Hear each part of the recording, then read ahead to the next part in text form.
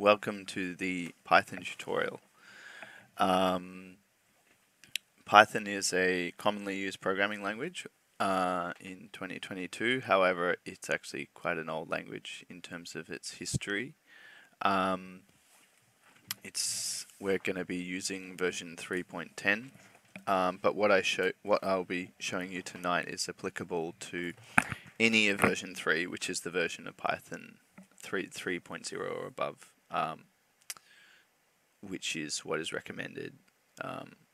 Realistically, you should be using probably Python 3.6 or 3.7 or greater, but as you can see, this is a very new release. Okay, let's get out of the weeds. Okay, so the first thing to know is actually how to start Python. So I'm using Windows and I'm using the terminal, but if you're using Mac or Linux, it's actually the same thing. You should, once you've had Python installed, just type Python or Python 3 sometimes. You can actually check, whoops, that was not the right command. Python -- version will tell you what the version is. So I've actually executed a command here, Python with an argument -- version. Okay. So we type Python, hit enter, which executes the command. We're now in what's called interactive mode, so you can see the triple arrows here. So interactive mode, think of it in a way as a bit like a calculator. You can do simple equations and it will actually execute in as you might expect.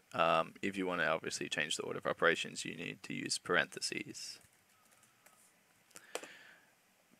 So at the moment, we have used Python like a calculator. So there's nothing particularly special here that makes it any different from anything you might expect. But it's important to know that in Python and most programming languages, they have the concept of types. That is, the type of this thing here is a number. The type of another thing is actually like a string. I'll show you that in a moment. And there's even floating point types, which is, say, if you have decimal places like 1.23, that's a decimal type, and I'll show you it. It's a float, as opposed to, say, a whole number, which is an int, or if we do a type of a string. So a string is a collection of characters, basically a collection of characters, and then we write it literally with the quotes, single or double quotes. So that's a string. So we're going a bit down one rabbit hole here, so we'll just step back a bit in terms of the very, very basics. So at the moment, everything we've written here, these are just existing by themselves. They don't exist beyond the next line of code. So what we should do first is create a variable. So in this case, we'll call it name. And we'll do an assignment, so name equals. So this is not comparison. This is an assignment. That is the equals. Let's call Bob, because I like Bob. So now we have a variable called name, and it actually it's actually pointing to a string called Bob. So I'll just bring up a diagram for a moment, which I drew. So oops, I've got a duplicate here, delete that. So our name is actually pointing to a string, and this string exists in memory somewhere. So that name is pointing to that string called Bob. So this is an important concept to know about memory management. I won't go too deeply into it, but it's important to know this because you can actually assign two different variables, obviously with different names, to point to the same object. So sometimes people can get really confused by that. For example, let's call it like name 2 because I'm not feeling creative. Fred. So name 2 is another variable. It's pointing to a different string. So in that case, it's a different object. But if we go name 2 equals name, here's the freaky bit. Okay, so name is name 2. Yes, so they are actually pointing to the same thing. That is the type, we can find the ID of the object, which is somewhat equivalent to its memory location. So they're pointing to the same object. So every object in Python has an ID. So if the IDs are the same, you know the object is the same. This is not the same as comparing the equality of something. It's literally, it is the same thing. So that we're getting a little bit deep here, but basically we have another like name2 that's pointing to the same thing. So you can get really confused by that because it's like, hold on, we've got two things, but they're actually interacting on the one same object. So what? Ayo. Hi. Just me at the moment. I think Unamet dropped out, but Yep. I'm seeing that the ID name and ID name two are the same string of numbers, but I don't Yep. see where previously it would have been defined. Is it just one Uh that is dynamically assigned? yeah. So I don't want to go too much into the details of how the Python virtual It's machine just works, me. but Oh, it's okay. so we've got name as a variable here, and name2 was initially assigned to Fred, but then we Mhm. reassign name2 to be name. So when Bob was created Ah, as an object, it's basically derived an ID, which I think is its memory location, but don't quote me gotcha. on that. So the fact that name and name2, keep in mind these are variables, so Yeah, that's yeah. it's actually pointing to something. The thing that it's pointing to is this string here, Bob. Is it Bob. Fred? Bob, yeah. So they're both Yeah. pointing to Bob, and And you can therefore they even, have the same. yeah, and then you can say name is name2. So basically, Okay. is like a true. It's not a comparison. It's actually like an identity test. It basically checks the IDs. Name is name two. Okay, so it doesn't check based on the string or the Yeah, text. it's It actually, checks based on the ID. All right. yeah. We're getting really deep here, but Sorry. it's no. It's okay. It's like good. It's good. Basically, in this case, we've got name and name2 pointing to the same thing. Mhm, But mhm. if we can reassign, uh, in fact, let's do that right now. We'll set name to Bob. So we need to be really careful here because yes. So there's actually a bit of a funky thing under here, under the hood, because strings are mutable in Python. As in, when you actually change a string, it doesn't actually change what's inside it. It creates a new string. There's a string cache, so it remembers short strings. Uh, that's And it, interesting because sorry, I'm treating this like an interactive lesson. no, that's I okay. just I just did what you did, and Mm-hmm. the ID for my name too, after changing it to Bob, is actually different from the previous IDs. Ooh, that's interesting. Very interesting. In this case, it doesn't matter Yep, because of how strings behave.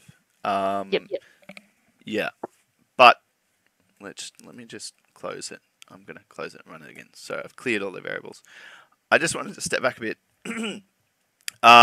There's some useful little functions in Python which can tell you the variables in the current sort of scope, basically within either within your function or within, in this case, we're basically running at the global scope where there's no module or anything like that. But there's also a globals function as well. So when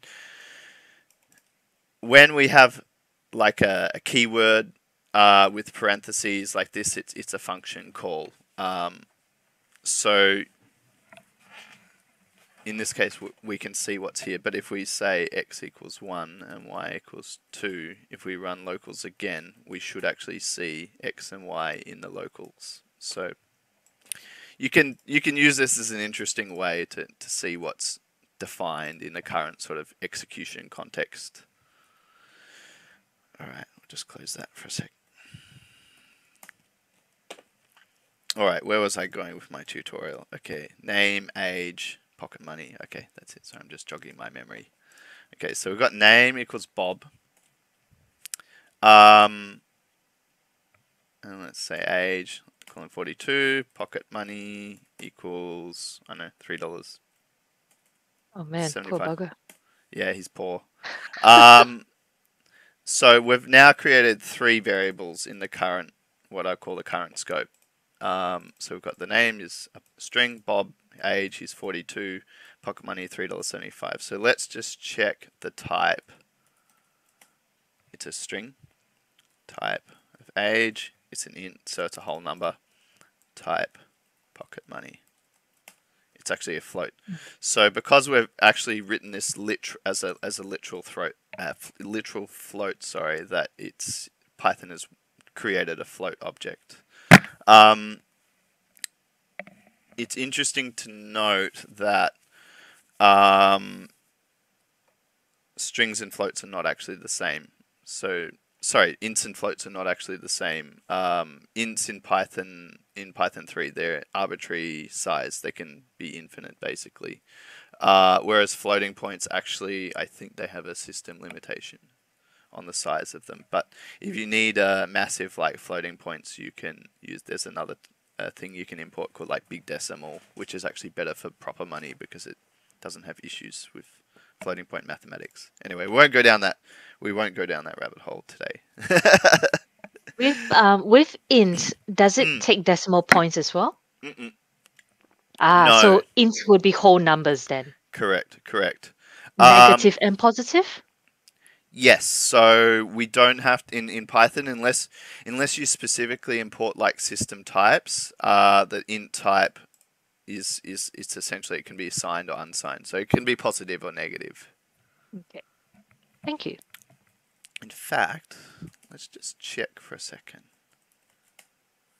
Is there any max? Sometimes there's a max. Nope. Bit length conjugate. Nope. Okay. So I I just dug under the hood of this int thing. So actually let's look at on the actual instance of the object. So uh running dir, like the dir function, and passing in something with basically an object, because everything in Python is an object. It lets you actually look inside the object. So there's a lot of these underscore things.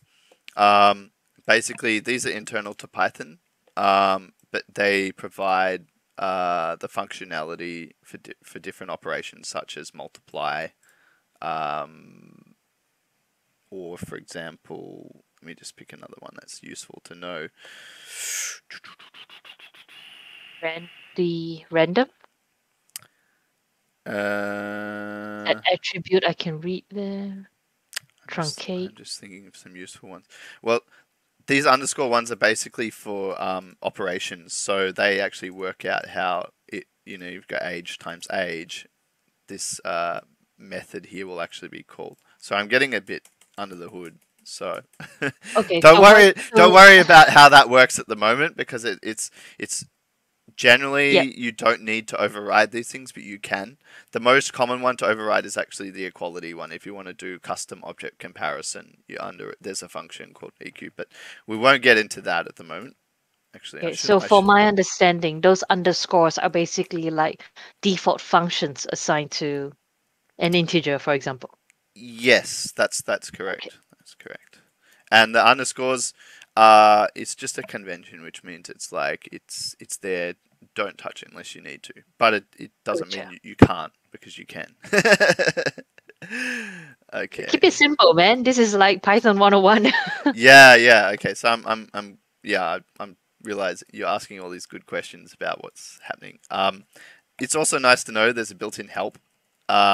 So you can go like help int and Oh, actually get yeah. some information on stuff. Or help, for example, there's a sum Mm. function. Help on like float, for example. Help on stir. So yeah, it's like basic stuff, but it's kind of there. And you can sometimes even go. Let's just have a look inside string for a second. So we can go help str.upper, and it will actually tell you. Okay, it gives you a copy of the string converted to uppercase. For example, if we go name.upper, it'll return a new string, right? Because name is pointing to Bob, and then running the upper is running that method on that actual like Bob string object and giving us a new string, which is Bob. Okay. Okay. Right. Right. So help. Okay. Let me bring it back to Mm, for myself since mm, there's no one mm, else here. mm-hmm. So dir dir string gives Yep. us the functions that are default to that particular type, Um, and then like, would you call string a type? Like, yeah, so string is a type. So type okay, of str is a type. Type of type is a okay, type. So okay, it's kind of yeah, it's very orthogonal. But you can also type dir on an instance. So um, although we can't actually see the data in here, some types actually have what you call attributes, which are data set on the object, and you can look at them uh, within it. But basically, it's like looking in. So if you imagine an object like a box, typing dir on it basically shows you what's in the box. Like it shows you what buttons there are, for example, or what. Yeah. Um. and then the help open bracket Yeah. string, for example, the upper gives us the specific help data on that function within that particular thing only. Yes. Yes. So and you can even if we define our own classes and stuff, which we can. Um. It will also pick up the help string on those too, Okay. which is kind All of right. handy. Let's come back to the actual lesson plan that you had, which is with Bob and his Yes. $3 worth of pocket money. Yes, and there's also one more basic type I wanted to introduce, which is items in pocket. Yes, okay. Mm. List. Let me drag my diagram down the bottom for a second. So, okay, we've got pocket money. So you can see in the local scope we've got name, age, pocket money. Okay. Oh yeah, I should show dictionary as well, but we'll get to that. Okay. Items in pocket. So in Python, this kind of like using the underscores is sort of the convention for variable names. It's called snake case.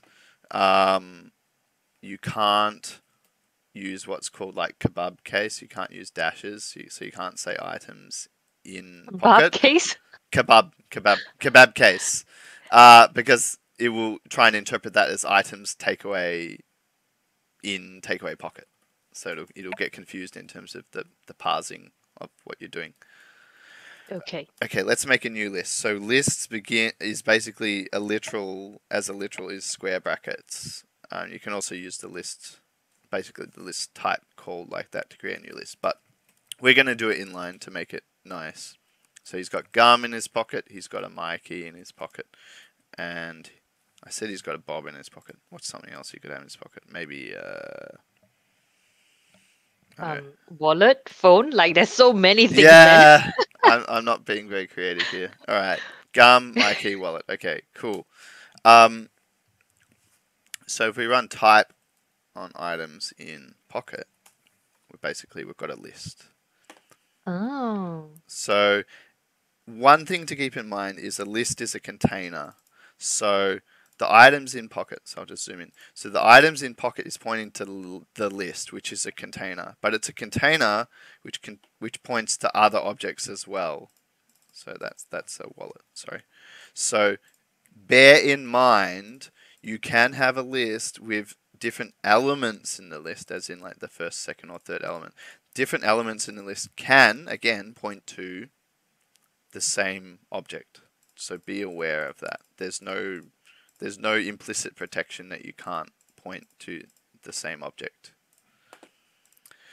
So in terms of our list, there's a len function which gives you.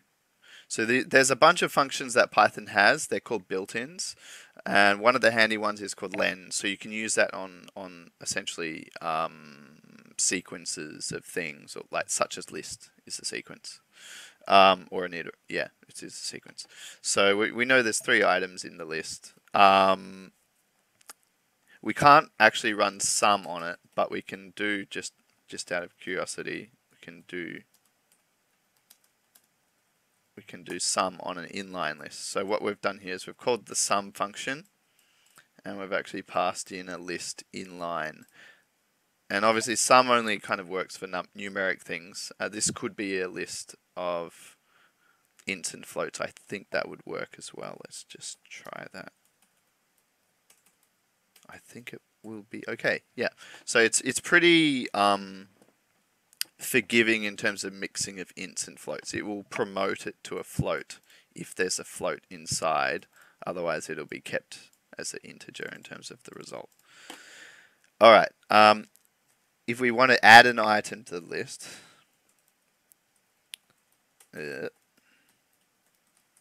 right, let's add a new thing. Phone. Phone is good. So it doesn't give us any feedback, but it's worked. And then if we run len on items in Pocket, we've got 4 items. Okay. So how would we see what's in the pocket at this point? Fantastic question. So what this is called is basically indexing into the list. So if we want to do it by index, and I'll show you how to loop through it in a sec. For example, at index 0, we know gum. So unlike basic, like old versions of basic used to index at 1, but every other sane language indexes from 0. I'll have you know, I'm actually running 2 because I downloaded 3 earlier, but I didn't get around to installing it. But Okay. it does start at 0 for 2. Yeah. Version 2. Yeah, sorry, basic. I mean, like the basic programming language, like Gotcha. that one.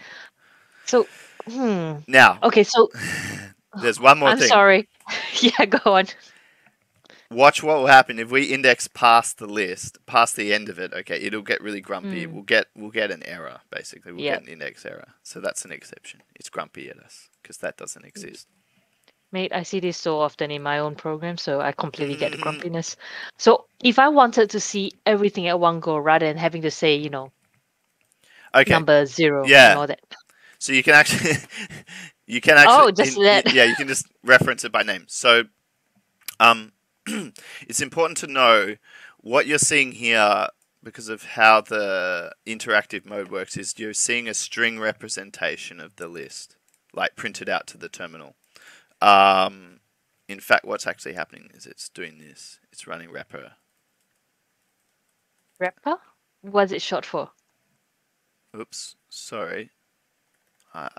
It actually gave me. It fixed up my my typo. What? That's okay. cool. That's very smart. Okay. So wrapper is basically giving you the string representation of an object. So when we type, see how we're in interactive mode, right? We've got our little triple arrows. We typed items in Pocket, hit enter. We got this. Keep in mind that this is like a visual representation for our benefit. In terms of what this thing is, it's still just pointing to the list somewhere. It's just giving back the list.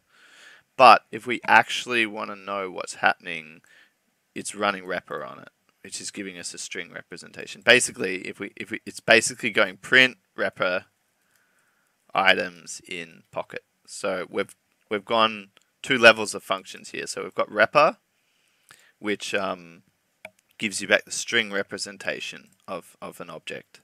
Then we're running print with basically this as the output, and that's going into print, and then we can run it and it's coming out like that. For example, we could go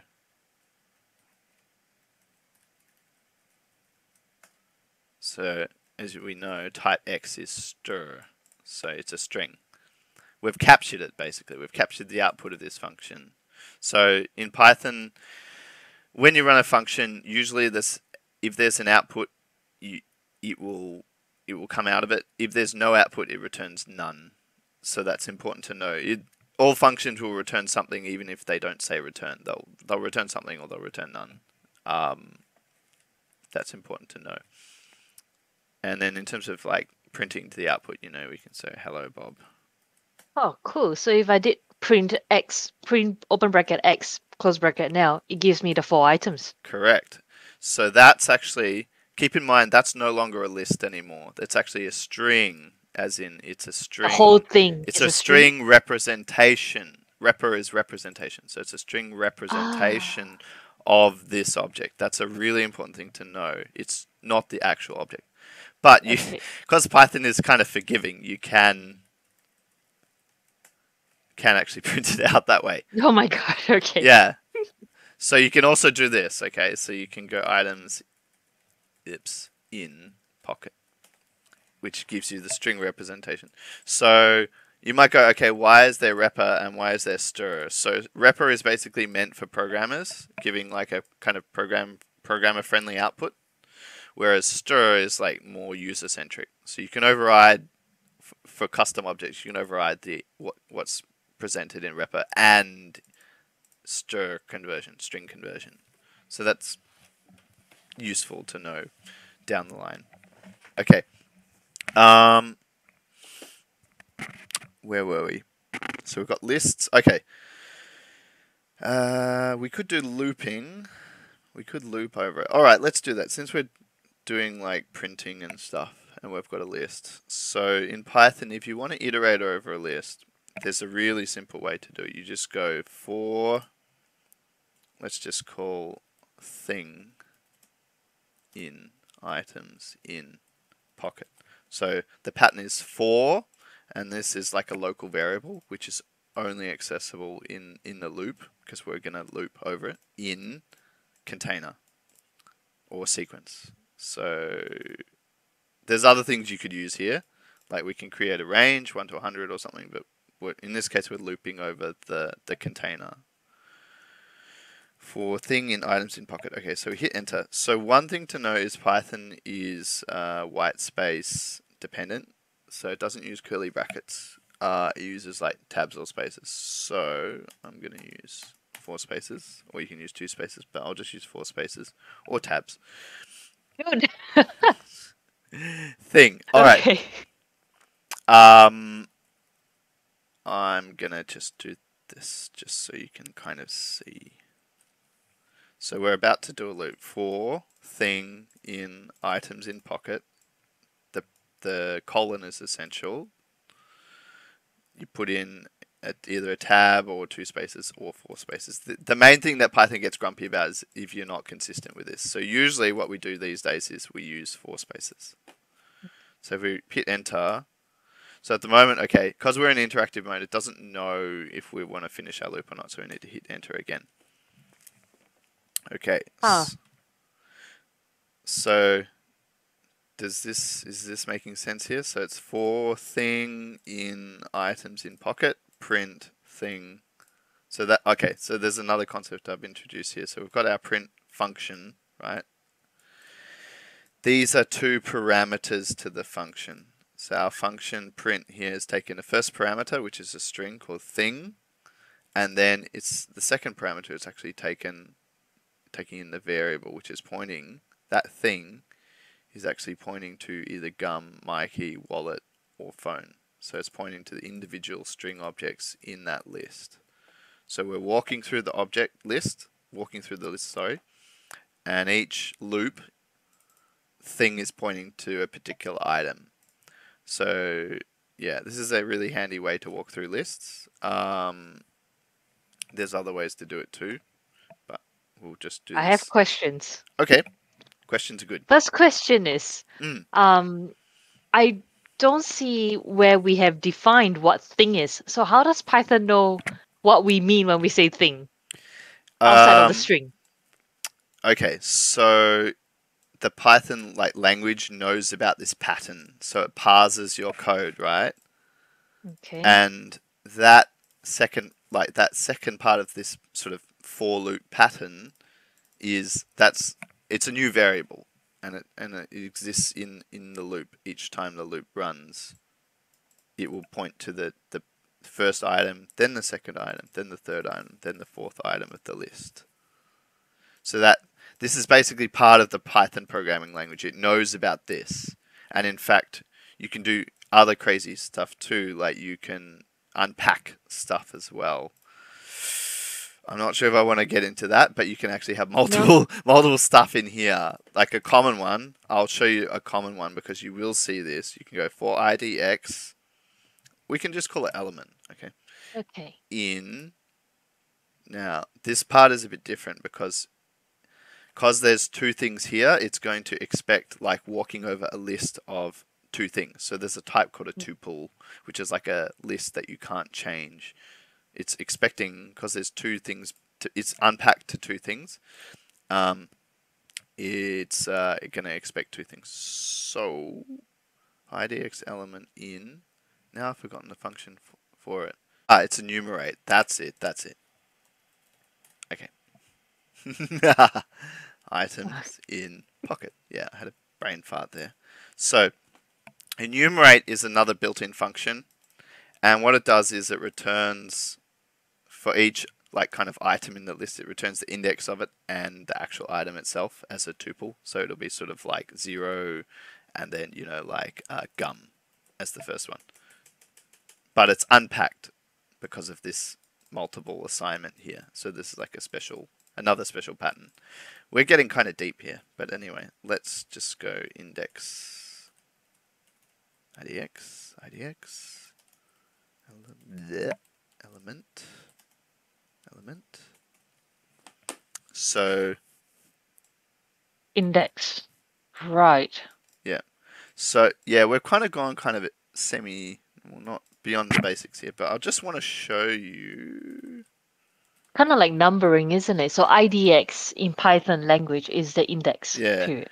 and this has been a little bit confusing. So this enumerate doesn't actually give you back a list straight away. It actually gives you back a kind of a iterator. So we can make it. An iterator is like an object which gives you the next thing in a sequence when you ask it. So rather, because you could imagine items in Pocket could potentially be infinite if it's another kind of iterator. For example, an iterator over a database. So iterators allow you to walk through things which you don't necessarily know the length, or you might have a kind of a dynamic length. But let's turn it into a concrete thing just to illustrate what's actually coming out of it. So when you run enumerate on a container or a sequence, as you can see, it's a list in its totality, but each walk, kind of each step, you're getting back the element index, the element index and the element itself, and then element index, and then the next element, and so on and so forth. So this thing here with the parentheses, that's called a tuple. So tuple is, let's just call that type X is a tuple. So a tuple is like a fixed size list, and Python uses them a lot, and they're kind of elegant because many things, they don't necessarily have to be 2 elements. It could be 5 elements or whatever, but they don't change. They're not dynamic. They don't change. You can't add new things to them once they're created, and they're quite. They are not dynamic, so they're Mm, static. they're static length. Yep. Yep. And unlike a list, you can't reassign it. Watch what happens. Yeah, it gets grumpy at us. So we can't override the first element. We can't change that element of a tuple. So a tuple is immutable. It can't be Oh, changed. okay. Okay. Yeah, mutable lists. So here's a bit of programming jargon. So a mutable thing is things that can be changed. You can mutate it. So a list is very immutable. Not only can you change the elements in the list. So for example, items. Let's actually show that. So we've got items in Pocket. But let's say, okay, they throw away the gum. I don't know, let's put a knife or something. It'll be a bit violent. So items in Pocket is immutable not only in terms of the length, but in terms of the actual contents. So we've actually changed knife. Whereas our tuple here, I'll just call it TT. Let's just call it knife. Phone. Just an example. TT. We can't assign it. Sword. I don't know. We're getting violent. So it doesn't You work are with. violent, man. Yeah, it doesn't work with assignment, and you can't. We'll be a bit more friendly. Basically it doesn't support append. It doesn't have an append kind of function or method on it. All Okay, right. hang on a second. So, why? Okay, okay. I see that when we replaced, when we did items in Pocket, index 0 equals knife, it replaces gum. Well, gum with knife. Yep. Why is it that when you did TT, so making a tuple, I suppose, out of Yep. knife and phone, Yep. why was that not possible? Is it because a tuple only works for numbers? No, it's because a tuple its behavior is immutable. So tuple you Oh, okay. cannot change its contents and you cannot change its length. Right. So once you've defined it, that's it. That's Mm. Yep. okay. Gotcha. And Yep. that's why when we tried to do the TT thing, Mm. it didn't work. Gotcha. Correct. Correct. Thank you. Um, I'll show you something interesting. So we've got locals. So we've added quite a few variables in our scope. So you can see obviously name Bob, age 42, pocket money, items in our pockets. So there's our list. Um, See these curly brackets. So locals actually returns us a dictionary, and we've even got TT here. So we can actually go del TT to delete. You don't actually end up using this very often, but you can use it. And then that's completely removed that TT from existence. We cannot doesn't know about TT anymore. We've deleted it basically. Okay. That's what del is. Um, Generally, we don't need to worry about manually deleting stuff in Python because it's a garbage collected system. That is, when you stop referencing something, it will get cleaned up. But there is one case where del is useful, and that is removing stuff from a dictionary. So, I'm just trying to think of a nice example of a dictionary thing. Um, Is dictionaries words, or does it include numbers, floats, and all that jazz? that's a great question. So, dictionary is like a bag, and you have keys, which actually can be any object. So you could have keys which could be strings, you could have keys which could be um, integers or anything else, and you can mix the keys. It's really flexible, and then the keys point to objects as well. So no, we can't use map because maps are built in. My dict equals. So we've created an empty dictionary. So dict is a dictionary. You can also create. So it's important to know in Python you can create kind of like an instance of a type just by calling the type with parentheses. Or you can use the literal. So the Python interpreter knows about this curly brackets as a dictionary. But we can also create it as a dict. And anyway, it's empty. Uh, in our case, maybe what we'll do is we'll say Bob, right? We'll just do it as a named ages, name to age. So that's an empty dictionary. So we've got name to age. Let's set a key. So okay, we again using the square bracket. So this kind of indexing pattern also works with dictionaries, except that obviously, unlike a list, it doesn't have a defined kind of order. You can have ordered dictionaries, but by default there's no order to it. Um, but you actually could do this. You could have 0 as a key. Let's not do that because that's going to be confusing. So say Bob is 42, and Alice is I don't know, 37. So we've got our dictionary here, which initially was empty. We've now set a key called Bob. So notice that this Bob actually doesn't really have any relation to this other Bob, except they're both a string. So it's important to know that. The 42 is like the value. So a dictionary is a mapping of a key to a value. If we actually have a look at it, what's inside it now, you can see inside our dictionary we've got Bob and Alice as the key to a value. So another interesting thing to do is actually to look up, for example, name to age, Bob, we get back 42. So it's done a lookup. So dictionaries are really useful for these kind of lookups. If we use a key that doesn't exist, let's say Fred, we get a key error. So we get an error back. So obviously it's grumpy at us. Fred doesn't exist. There is a way to get a value using the get method. So this get method is like try to get it, otherwise return none or something back. So if you don't know, well, you don't necessarily know, and it can be useful to not have key error depending on your behavior. Sometimes it is useful, sometimes it's not. But if we go .get Fred, okay, it's actually given us back none, so it won't show it. But let's just do that. Type x is none, so x is none. True. That's the way to look up in a list without blowing up, basically. Look up in a dictionary without it blowing up if the key doesn't exist. But there's also a nice way to walk over it. A dictionary, if we go name to age dot items, we actually get, ignore that type for a second. We basically get a list of the items, which is the key and the value, as tuples. So we're looking at tuples again. You can Oh no. also there's also a keys. Oops, so I made an error there. There's also a keys method. So this Okay. notation here of like variable dot something or other, this is called calling a method on that thing, on that variable.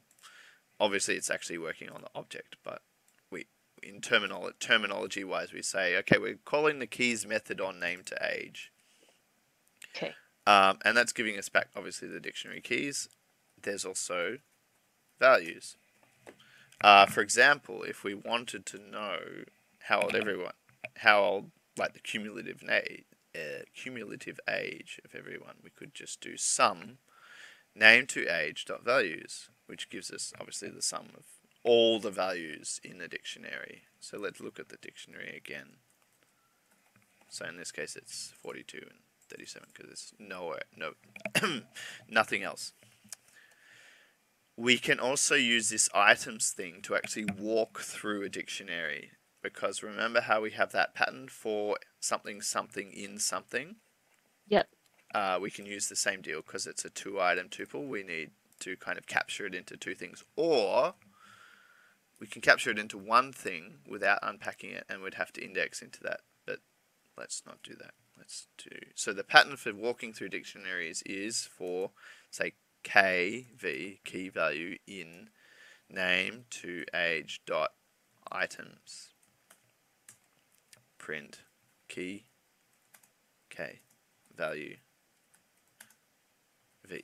So it's important to know in Python that our print is a function, and it takes basically, well, not, it's not entirely unlimited. It can take up to like hundreds of arguments, but generally you're probably not going to go that far. So we've got a string, and Python will just put a space in between when it kind of creates the actual string to print out, and then we do it again. We run that loop. So we've done a loop here.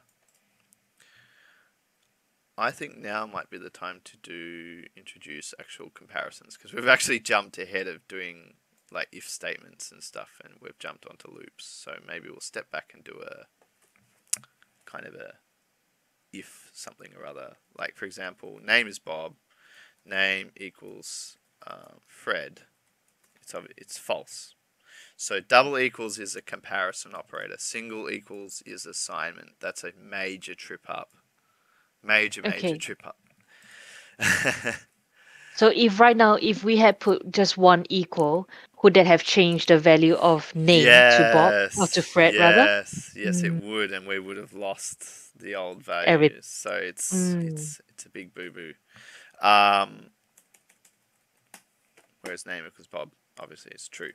So, for example, if name equals Fred, we can go, hi Fred, how's the family, something like that.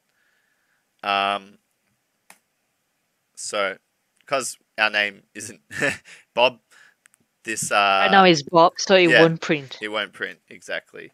For example, but if we change it, just go up and hi Bob, how's the family? Oops, my bad. Oops, I made a boo boo there. But okay, so That's all right. I get the idea. yeah, Yeah. So if the name, if the value matches what you are stating that, then it mm, prints that. yep. And now is probably a good chance to show multi conditionals. So hold on a sec. Yeah. Hi Fred, how's the family? We've got Elif name equals Bob. Hey Bob, what's up? We'll just do this for a bit of variation. Else. Ooh, yeah, let's do this. We'll go hi name. I haven't seen you before. Oh my God, is this how bots work? Uh kind of, I guess. Okay, so right now, because our value is Bob, Bob. it's printing Hey Bob. Yep. Yep. So if our value is Fred, we'll get hi Fred. If it's Bob, we'll get hey Bob. Otherwise, for anything else, Hmm. that's like the final. It's like a catch-all. You don't have to put it in. You could just go Of have course. if name equals Fred, or you could go if name elif da da da elif da da da elif da da da, and no else. But in this case, we've got the else as a catch-all. Hi, you know, Jane or something, or Alice. I haven't seen you Mhm. before. In this case, it's executed just this. Hey Bob, what's up? That's it. Cool. Um, yeah. So that's the basics of that. I'm just wondering if we can. Do you have Visual Studio Code installed on your? Let me check. I do, amazingly. Okay, I might start jumping into that. All right, name equals I know Bob. Age equals 42. Pocket money equals I know 3.42. Items in pocket equals I know my key phone wallet. Okay, so I'll just save that. So got and yeah, Visual Studio Code is really nice because it'll tell you stuff. It'll tell you like what the type is, and it's really smart like that. See, it knows it's a list. Um, you sometimes might see at the top of Python scripts, particularly on Linux systems, something like this.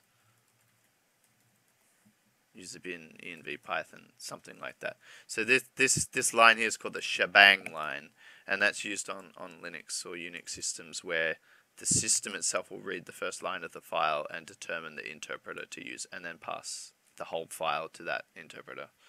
On Windows, it doesn't work like that. So there's like file association based on the extension and stuff. Let's just get out of that. But we can go, so if you have a look at my terminal here in code, we've saved our file hello.py. We've got our code in the file. We're going to run Python with -i. This is important when we're passing a file in because it will stop it from closing. For example, if we run it just python hello.py, we don't get any output because there's no print. Oh, But right. for our learning purposes, we're going to run Python with -i. It keeps going. So there's no output, but the code has run. For example, we run name. Okay, we've got Bob there. We've got Right. Okay, age. so it's set all those variables now. Yeah, so it's important to know it's executed the whole file. That everything's executed, and then it's dropped us into interactive mode after running the code in the file. Um, I might just introduce. No, I won't at the moment. It's a bit confusing. There's some funky stuff we can go if under name. Yeah, let's not do that. Let's not do that. Let's just print. Okay, so we've got Bob now. Okay, so let me just perhaps try and understand Mm, it. So what mm. you've run us through is setting the variables or setting values to keys. Uh, If well, that was the dictionary, so that's like name to age. That's this. That's the dictionary. Well, yes, there's a dictionary, but also Yeah, name equals Bob, for example. That would yeah, be what I would have described as assigning a value to a a variable. key, a A variable, right? variable. Okay. Yeah, yeah. Cool. And key and value are words that are used for dictionary. Yeah, for dictionaries. Yeah. Okay. Actually, while I'm in a file like this, it's a lot easier to show you the other way of representing a dictionary. Is you can do it like like Bob 42, or you can even do like this. You can even go name, age, right, and then Fred. Hmm. So that's the key. The key is set from a variable, and the value is set from a variable. So it ends up pointing to that and those objects. Oh, Yeah. In fact, okay. I'm going to do that on a separate line so it's not so confusing. Like, so it's clearer. Let me just set it. Let me just type it in properly.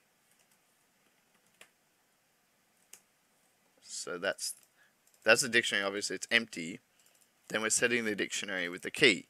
Now, the key doesn't have to be a literal. That's a literal thing, as in something that we've typed in the code. It can actually be another variable. It can actually be an expression. You could even do something like that, which is a bit silly when you think about it, but has uses elsewhere. But for now, just know that you can use literals as the key, or actually a variable as the key, and again, as the value through the assignment is also another variable. But keep in mind that it's not actually pointing to age, it's pointing to what age points to. That's a really important concept to know.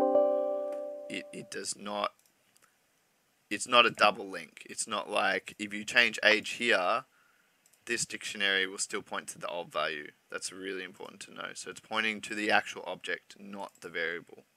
It's just the value of the variable at the time of assignment gets passed in to point as the value for that key at the time of assignment. So when this line of code runs, the value of name is used as a key, and the value of age is used as the value in the dictionary. That's a really important thing to know. It's not a reference. Okay, so to paraphrase for my own Mm, understanding then, mm. is that we run this one right now, it will get Bob and age 42. Yep. And then if we change Bob's age to 43, it will Mm. still remain 42 in the dictionary. Yeah. In fact, let's do that. This is a great, great, great thing to do. Let's get out of that for a second. Okay. So originally age was 42. As it executes sequentially, we've got age is 43. So age is 43. But Mm. if we go name to age, if we look inside the dictionary, it's the old value because at that Ah, at that point in time, mhm, age was 42 at that point in mhm. time. So if we step through this in a, sorry, let me just adjust my window. If we step through this in a debugger, you would actually be able to see at this line the value of age is 42 and the value of name is Bob. But in this case, we've reassigned it. So a lot of debugging errors happen when people change the values of variables and don't appreciate the consequences in terms of the program flow. This is where some other programming languages they encourage a mutable variable assignment. That is, variables can never be reassigned to something else once you assign it in a scope. So at the moment, we're in global scope. I feel like it's now might be the time to introduce functions. So, Before you do, mm, globals and locals, how do you oh, tell when something is global and something is local? okay. We need to introduce functions to show you that because Okay, in this file, global and local is the same. gotcha. Carry on. Oops, what's going? Global with an S. Globals, locals. Yeah. Thank you. Okay. Let's make something really dumb, which is like greet. It's just called person. Um, Python 3 has what's called type annotations. We won't use that at the moment, but you can kind of go like that, which is a hint. It's a hint only, which says that person is a string. Maybe we will. And then it doesn't return anything. So yeah, let's not do that for now, but just keep it What's simple. that thing with the dash and then the Ah, little arrow? you know what? All right, fine. Let's explain it properly from the start. Okay. This is called a signature. So let me just get the skeleton done. So this is called a function like signature on the first line. So def means you're defining a function. Greet is the name of the function. In the parentheses is like the argument. We won't put anything else in there. So it's only taking in one argument or one parameter, which is person. The colon means it's a hint only. It's not enforced at all. Just to be aware, person should be a string. It's a hint. Okay. The pointy arrow thingy here means the function itself returns nothing, returns none. As I mentioned before, all functions in Python will return something or none, and where something could be any other type, but they will always return a value, and that value can be none. In this case, we're explicitly saying our function greet doesn't do anything. If our function is printing to output, it does not necessarily need to return a value because output is kind of special. It goes to the screen. It's not involved in the rest of the program flow. So I'm going to kind of simplify this just a little bit. Print. Hello, person. How's it going?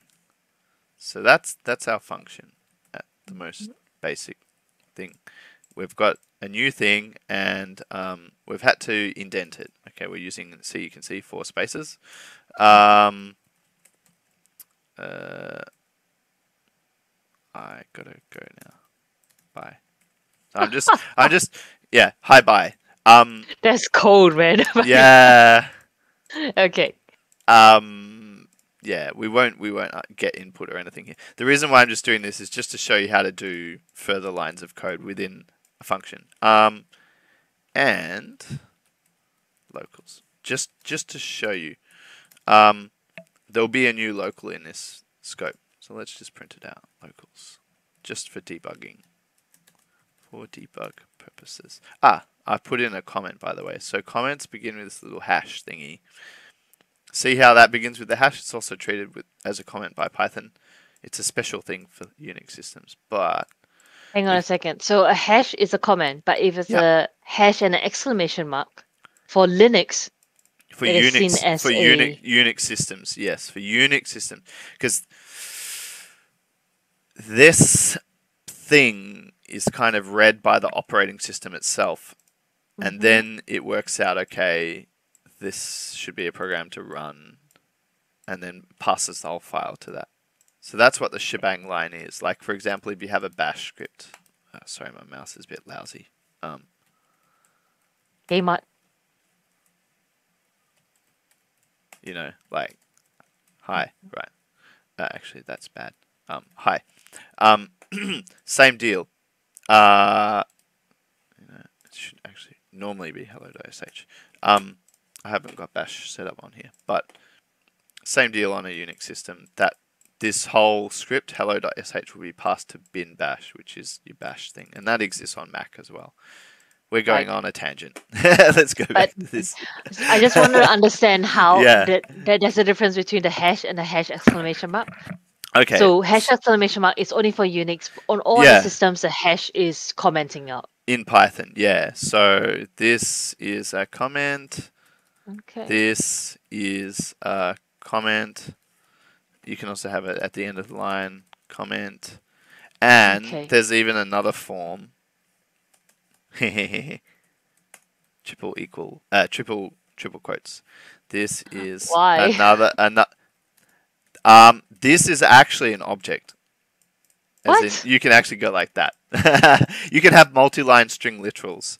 This is another example of a really long string which spans over multiple lines. Haha.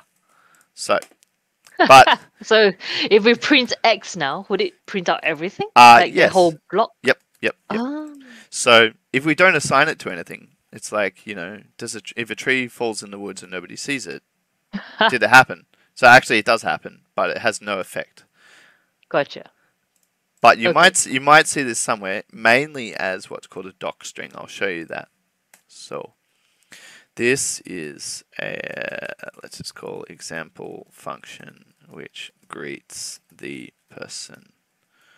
So, I mean, I did backticks here, but that has no actual relevant meaning. This is called a docstring. So the first line of a function, if it's like triple quotes, Python, let's run it. Let's see if I'm right. I think I am. Help. Greet. Ah, so it's read the docstring. It's read the signature and the docstring. Oh, Mm-hmm. I need to find that equivalent for my language because that would be so helpful. Mm. Okay, good to know. So that is sort of like inline documentation. Correct. Correct. And it can be multi-line too, so we can do this. Um, sometimes you should go like, person should be a string. But I mean, from the signature, I'm just doing it just for demo purposes. So it knows, it's smart enough to know that the first kind of like multi So what's it called, multi. what is contained is actually for documentation, and so it will Yep, come up when you yep, do a help. yep. The Gotcha. first Okay. the first kind of like triple quoted string is treated. It's Mm-hmm. called the doc string basically.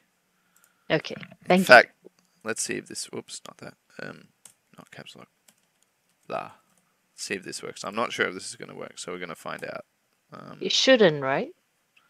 Ooh, it skipped that. Okay, so it's given precedence to that. If I take this out, let's see what happens. If you put that hash inside the Ah, no. So it's seashells. yes. See, I like that term, seashells. Yeah. So that would become part of the doc string. Ah, Yeah. okay. So it's not comments after all. Okay, Yeah. gotcha. So it's actually special. It's a doc string. Okay. Um. Yeah. Personally, because this is such a simple function, we'll just keep it as a single line. Programming style wise, much like writing a document, you want to use spacing. So the fact that we have spacing here aids the readability. It all executes the same. The white space in between the lines is more for the benefit of humans reading the code. So it's like writing a book. You want beautiful writing. You want beautiful code to help other people understand your code or your book. Let's run greet. So what's our guy? We've got name here. Name Bob. Okay, greet. Not Bob. Name. Okay. So. Aha. Aha. So our locals. In fact, let's print the globals too, just to show. In a well-structured program, it's good to avoid globals, mainly because the human mind has a limited capacity to hold on to things, like keep track of things. For me, it's like 5 things. I can't keep track of more than 5 things. So when you structure your program into functions and modules, you avoid globals as much as possible just to aid Keep your... things tidy. yeah, keep it tidy, and basically in terms of what things can touch, it's better if it's more limited.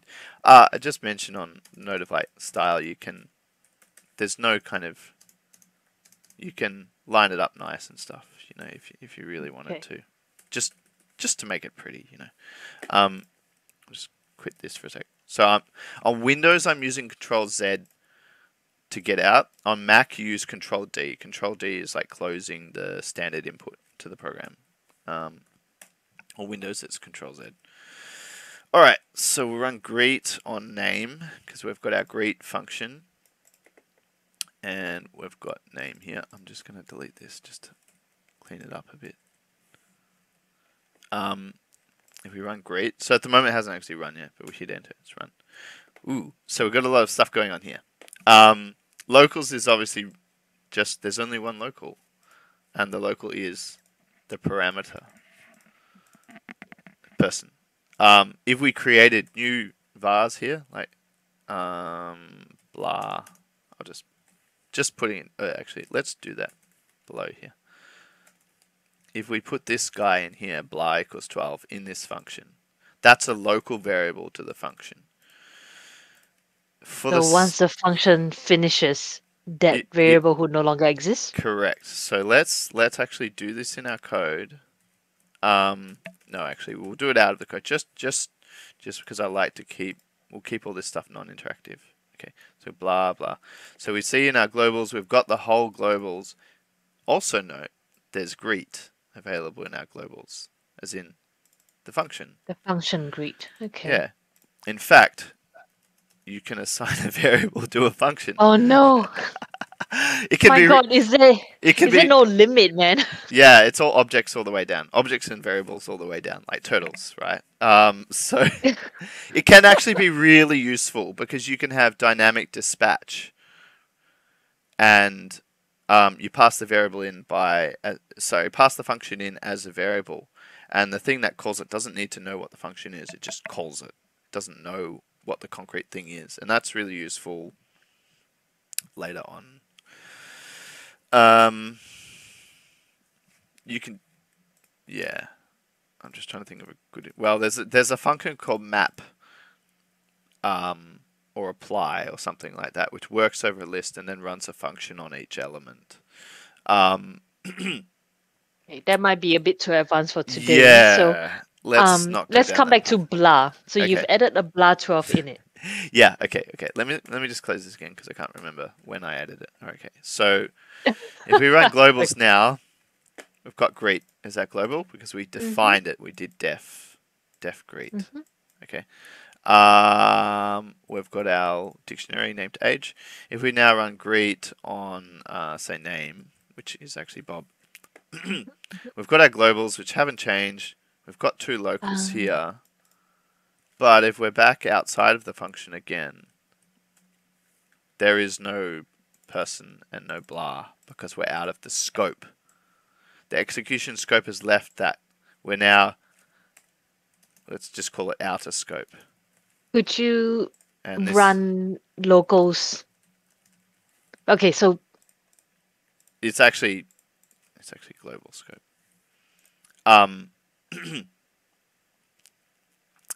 Now, when we say global scope, I'm actually slightly lying to you because it's global to the module. oh gosh, now you're introducing modules. Yeah, I will have to tackle modules because it's important to know in terms of kind of like um, grouping stuff. Like where do all your MyPython libraries come from? Well, they're in modules. Okay. So there's actually a built-in module. There's a Oh dear Lord. yeah. So I'm just thinking where to go. So we've got functions, we've got variables. Just recapping for almost for my own benefit now. Variables, functions. We we've done if statements. We've done dictionaries. We've done function calls. Yeah. Let's do another function actually. Just while we're on functions, let's just call call it like I don't know. Make older, right? And then just age as an int. And just for the Okay. sake of that, we're just gonna say new age equals age plus 1, return new age. So we've got a make older function. So if we just quit this and run it again, make older, let's say age. So we've got make older age becomes 43. So note that we have not reassigned age. Age is still 42 unless we go age equals make older age, right? So we pass it in, goes inside, we get this new age object, new age variable, which is basically age plus 1. Get that, return it. The thing that this variable points to is actually returned. Does not change what age points to unless we do an assignment ourselves. Likewise, that in this case, age is now 42, 43, sorry. Age is 42. If we do another line, age equals make older age is 44? now 44. Okay, you've got it. So you've worked it out. Okay. This function has what we call no side effects. That is, it doesn't touch anything outside of itself. So that's good. Functions without side effects are good because it helps us reason about program flow. Um, so we've run that. If we actually run the program, if we have a look at age, it is now 44. So it's got to 44 because it's run all this code. Initially it's 42, then it becomes 43 because it's been modified, essentially reassigned from the value of make older. We've modified it basically, and then we've run it again, and so on and so forth. So if we go make older, it's gonna give us 45, but it hasn't reassigned it. But we could just, and so on and so Oh forth my God. until it's got older. Okay.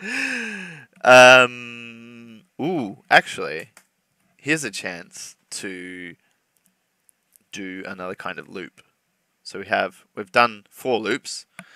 There's another kind of loop called a while loop. So you can say while age is less than 100, Oh my God, poor fella. age equals. This is actually kind of dumb, but like we don't even need a function for this. We could actually go age equals age plus 1, but just for the sake of example, this loop is going to keep running.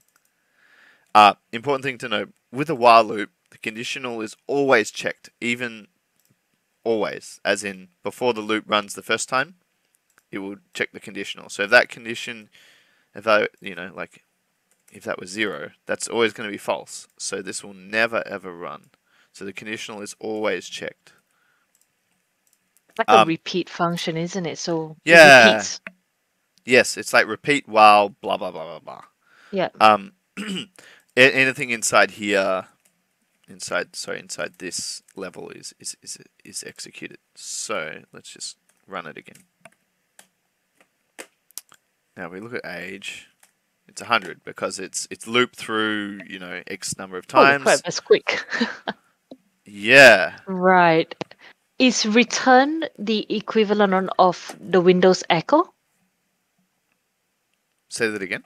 Return. So yeah, return. So in one of the definitions earlier, you had return new age, and then it Yeah. showed on the screen itself. Mm. Is that the equivalent of Windows echo in terminal? I mean, in command prompt. So that's kind of a bashism, as in when you write a function in bash, right? Often we Mhm. capture the output. With an echo, yeah. Yeah, But but what then we I'm go v equals something like that. But no. It's not like echo. It doesn't print to the output. It's literally runs the function and it returns at this point, because you can have multiple returns depending on your branching, right? You can have if statements or while statements. Um, uh, I think I'm it getting confused because when that one ran earlier, mm, we did see 43 and then 44. So those yep. numbers actually came up. Oh, that was because I explicitly put the variable in our interactive interpreter. So I was like asking, what is the value of just what's age? Age is 44 of that line. Make order age. Okay. So this is actually the behavior of interactive mode. Interactive mode will print the output of what's called an expression when you run it. So an expression could just be something like 1 plus 1, or it Right. could be print. In this case, print returns nothing. Mm. The reason why you see something is because print actually prints the output as well. But in our terms of our make older, it's doesn't print anything, but the interpreter, because it's in interactive mode, will print 13 out. Okay, so what does return do then? Return is basically signaling the function should stop, and this is the output of the function. So the function will keep executing until you either return or it falls through the bottom. Like, for example, if we took this out, we've got a bug basically, because we're expecting it to return an int, actually to return nothing. And if we run it, we're gonna have an error because Oh, age is now none. Type age. right. Yeah, bug. Um, Okay. yeah, So it needs that return to not error. yeah. Okay. Well, it's only erroring because we've got the next time it runs, right? Its age has become none, and then you can see it's blown up here. Unsupported operand type plus, right? A plus operator for none type and int. Like, there's no logical way you can add a none with an integer. So the system's like, I don't know what to do. Because it's the first time it's ran, it's returned none because we didn't have a return statement. As in, it was like that. It fell through. It's basically like saying return none. But if you have nothing, it's also like return none. Because not every function needs to return something, but in this case, we kind of need it to. When age gets assigned again, it's now none. But then when it gets run again in line 31, so we can control click on it, by the way, and it jumps to line 31, we see new age equals age plus 1. So it'll be like none plus 1, blows up. So that's why it's blown up the second time it ran. So it worked the first time, wrongly. The second time it ran, it blew up because basically it's a type error. It's like, Radio. I don't know what to do with these two distinct types. I don't know what to do with them. Yep, yep. Okay. We've fixed the bug. Okay, while we're in a doing while loops, there's actually another thing we can mention is loop controls, and that also works with for loops. There's break and continue. So we can go if age equals 20, break. So we're kind of adding in some logic. Let's just do something kind of dumb like you're too young to age, right? If you're less than 20 years old, you're not going to age. Uh, Yeah, in fact. yeah, yeah. And logically, Okay. to me, I would put it like that. But it depends. This is a contrived example. So you're too young to age. Mm-hmm, mm-hmm. Obviously, this will never ever run if you get sort of like Over like 100 and above, yeah, isn't yeah, it? it won't run at all. Mm-hmm. I thought of another silly thing to do. If we're going to say if age modulus 10, as in if your age is divisible by 10, Oh God. it's Okay. like happy, decade. Something like Okay. Okay. that. And then we'll print the age. Something like that. All right, let's run this because this is going to be fun. Okay. Yeah. Oh, Oh I made a man, boo-boo. it's done it every single time. Hold on. Why? There's a bug in my code. Yes, my fault, my fault, my fault. Okay. Ooh. Okay, okay. We're going to go into a philosophical tangent about truthy and falsy values. So, the reason Okay. why it's run for every time is that age percent 10, as in age percent, like, let's say 20% 10, it's actually skipped all the decades. We've got the inverse behavior. Because the Oh, it modulus has result, too. so the modulus result is 0, which is actually what we want. My fault is I haven't put it in here. But if, for example, if you're 21 modulus 10, you get a remainder. Because Uh-huh. this is a falsy value. Anything that's like empty string, empty list, 0 is falsy, as in it's roughly equivalent to false. It's not actually false, but in terms of comparison, if statements, it's false Okay. enough. Yeah. Important. and Okay. and truthy is basically not false. So because it's a number that's positive, uh, Mm. yeah, 0 or negative numbers are falsy, I think. Positive numbers are truthy. Strings that are not empty are truthy. Lists that are not empty are truthy. And this is like programmer slang now. Yeah, truthy and falsy. So Okay. let's fix this up. So we've got a bug. We fixed our bug. If age Hmm. modulus 10, Happy decade. All right, let's quit this because we need to reload our code. All right, Ah, there we go. okay. 50, 60, 70, 80. Now, we do have our age set, so they should be 100 now. Because, yeah, they've gone all the Mhm. way through until they're 100. Finally, our while loop. Ah, yeah, this is actually kind of handy. But our while loop has finished. Gotcha. Okay. Also, Lucas, I gotta say, I have to hop off at 11:30 because hmm of my early start tomorrow with the volunteering, Okay. just so you know. Cool. Cool. Um, just so you know, this is being recorded.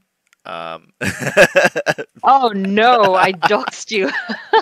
no, no, you didn't. You didn't. Because my name's in here as well. But Well, yeah, that's only if people notice, but they will now.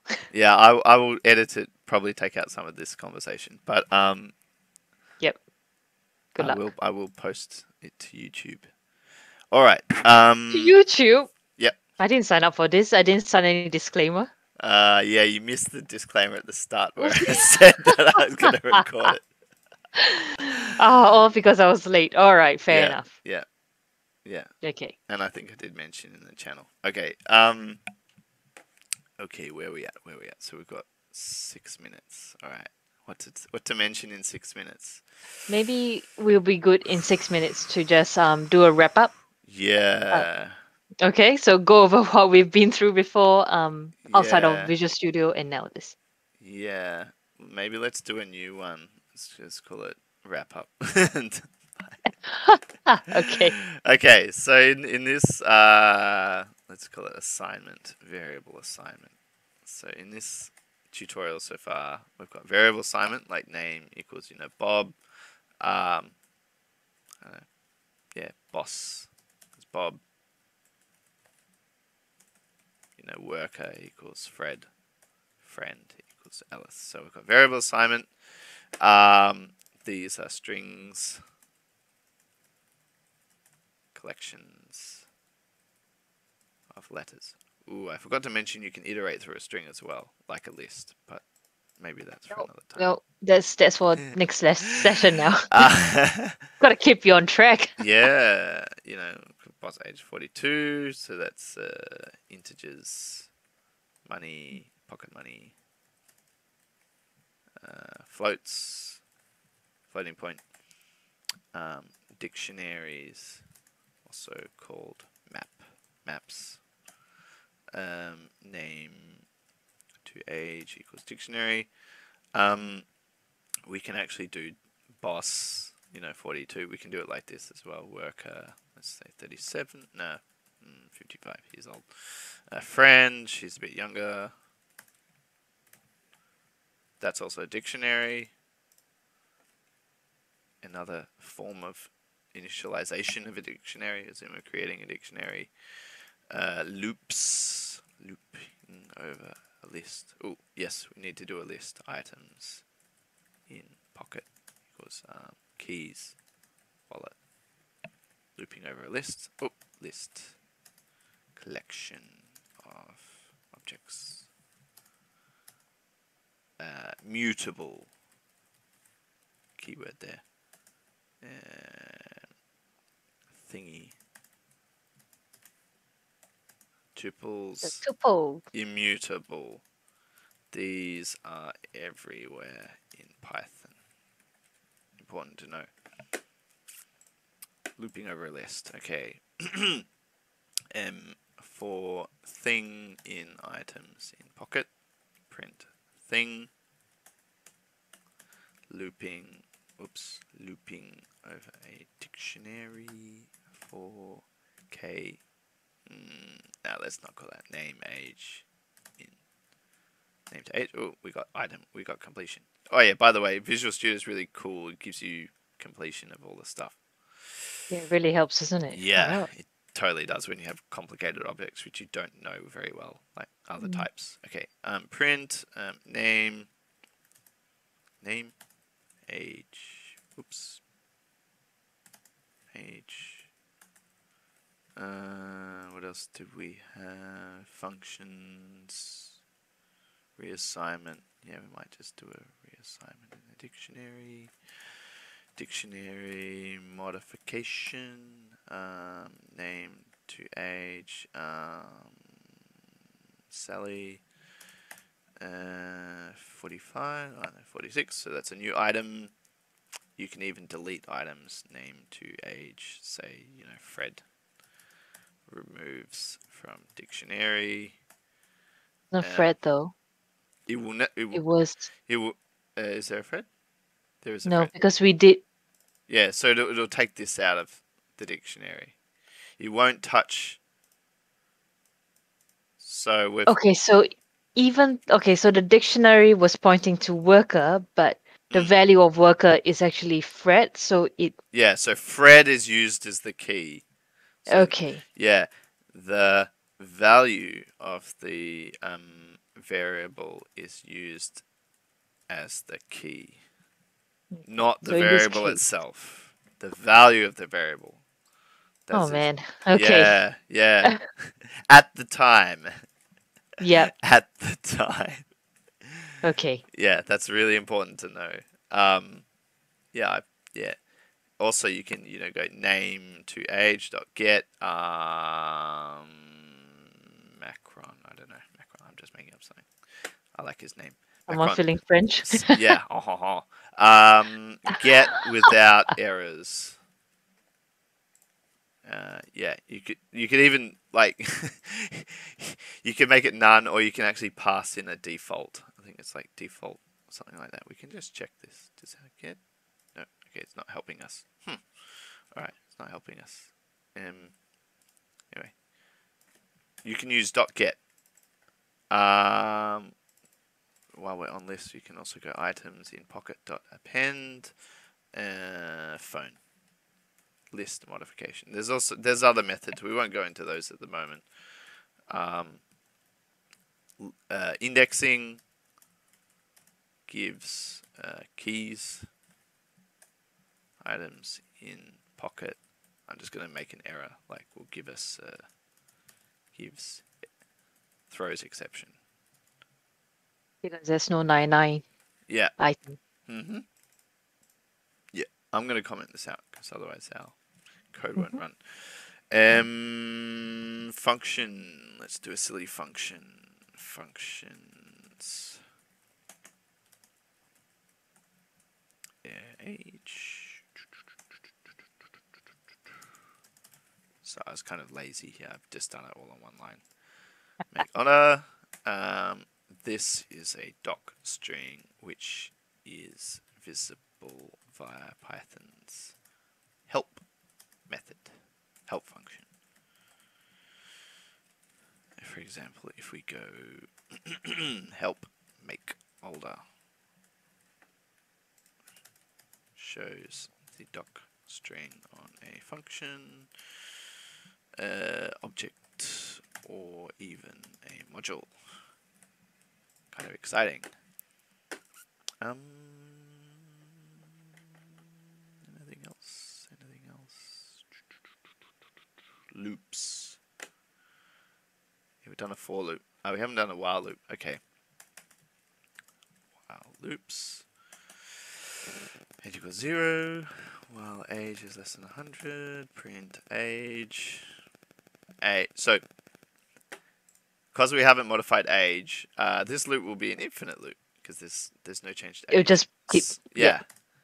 Make older age. Yeah. Now it will. Yeah. Right. Now it has a way of breaking out. Mhm. Also, like what are they called? Loop, flow. You can go continue, which is kind of implicit, but you can write continue, or you can even go break. So that break's never going to get reached. So we actually could put it in here. It means the loop will only run once. But if you go if age, I don't know, at some point you could go if name equals Fred. Yeah, let's not do that. Let's No, just no. yeah. But basically, this will if false. I'm just gonna do something dumb like if true. So we don't care. This will end the loop. This will stop the loop at this Okay. point. no more iterations. Ah, This will okay. stop the loop at this point, but restart at the next iteration. So that's really important to know. Continue can be used as a flow control partway up a loop. Like if you have sections of code you want to run, you may want to end early, but keep going, keep looping through. So that's what continue is for. Break on the other hand is like stop, that's it. Get out of the entire loop. No more loop iterations. Okay, that if true, what is Mm. it evaluating though? A truthy thing. So if true, will always execute. Um, Ah, if false, will never execute. okay. Yeah, I've just put that in there as an example. So Is there examples? in this case, this will actually go. Age is 0. It will get 1 year older. We'll print age, so he'll be 1. This will evaluate to true because if true is always true, it's going to stop the loop. So we don't even I get to here. see. This is actually dead code in the context of that. So this continue is Okay. dead. That's okay for now because it's an example. It's unreachable, Yeah, yeah. but this loop will actually only ever run once, Okay. or it may never run if the age is 100 or older. Um, yeah. Wow. I haven't even covered modules and stuff. Or making. Yeah. So there's a lot more stuff to cover, but I think I covered some of the basics. Yeah, you did. And you also explained local and globals. Ah, yes, the scope. Yes, Mm-hmm. good point. Good point. Yes. Yeah. Yeah. You can actually. Python actually doesn't let you reassign global variables from inside a function unless you mark it explicitly. For example, boss. Okay, so we've got boss, right? We'll just introduce one more concept: global muted, global protection. It's because of like global. So def new boss, right? Name. So we go global boss. So this allows us to actually change boss. If not, watch this. If we do boss equals name, it's gonna get really grumpy at us. So let's get out of this. We're gonna run wrap up.py. Oh, sorry, we never actually ran new boss. Okay, new boss, Jimmy, right? Oops, Yep, no. didn't work. There we go. So it actually created a new local variable. So it's a BPSS? gotcha. It's a gotcha. This is actually a bit of a trap, right? So it's created a new local variable, which is aliasing the global called boss. Okay. Very dangerous. But if we want to Oh, modify it, we can go global boss. This kind of programming practice, bad, bad. But there's occasionally uses for it. Um, new boss. So okay, if we print boss, boss is Bob, right? We go new boss, Jimmy. Jimmy's in town. Boss is now Jimmy. So we've okay. modified. It's a global scope. So it's like allows access. I should say you can read globals from a function, but it allows, let's just say, allows modification of So you globals. can read but not modify normally, Yep. but by putting global in there, Yeah. you can now Yeah. modify it. So you can go, who Okay. is the boss, right? Function Yep. doesn't take Okay. anything. The boss is boss. Okay, boss is a global. Mm-hmm. Mm. I'm not sure if Python 3 might have tightened up this. Let's see. Because there's some other keyword called non-local, but we won't go into that if the boss is Bob. Now So still be part. it's Yeah. referenced our global. The original. Yeah, Yeah. yeah. But global is global in terms of the module. We won't. There's an under module. Just so you know, it's under. Sorry, it's under name is the module. Main is kind of special. Let's. Yeah, we won't go into that at the moment, but.